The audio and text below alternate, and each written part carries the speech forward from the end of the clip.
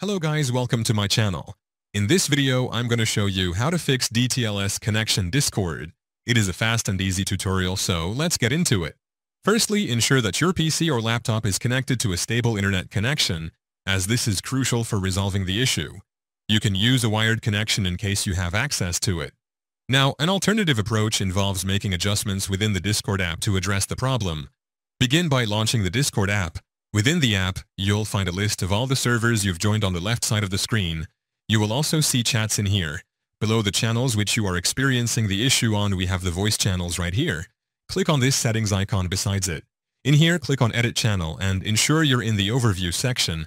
Scroll down until you find the Region Override option. Make sure this is set to Automatic. This setting will automatically choose the best region for you, ensuring you have the best connection possible and avoiding issues with connection latency. Another solution is to just restart your PC. Do that by clicking on this Windows icon. In here, you will see all these options. Tap on the power icon. From here, tap on Restart to start the process. Yeah, that's how to fix DTLS connection Discord.